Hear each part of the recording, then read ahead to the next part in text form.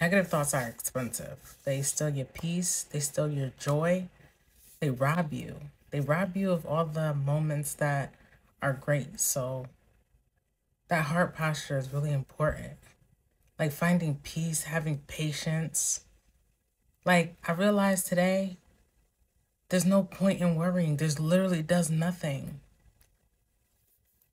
And when you worry, you're actually not trusting God because now you're thinking about what you can do or how you can change the situation or what's going to happen. But if you have trust in God that the situation is going to play out as it's supposed to, you're not worrying. If you're truly trusting God, you're not worrying because you have faith that the situation will play out. And that's only that's only the great I am. That's only God. So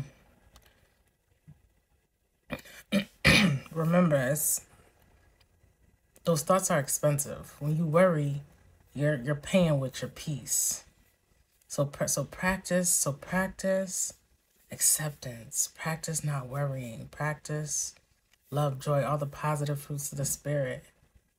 And like on earth as it is in heaven, like you're gonna get there, right? Like you're gonna get there. So have faith in that and keep going. I love you.